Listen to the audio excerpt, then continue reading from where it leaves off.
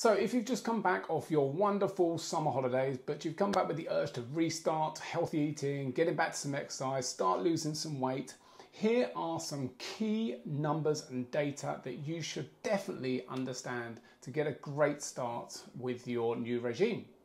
Especially if you've followed diets before and you've eaten healthily, you've done some exercise, but always struggle to lose weight. You see, it all starts with knowing your total daily energy expenditure, or simply put, how many calories you burn every day.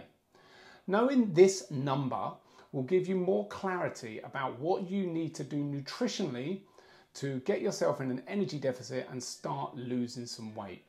You see, we see so many people who are eating more veggies, they're eating more protein, they're doing all the right things, less processed foods, cutting this out, cutting that out, doing some exercise, but still they aren't losing weight.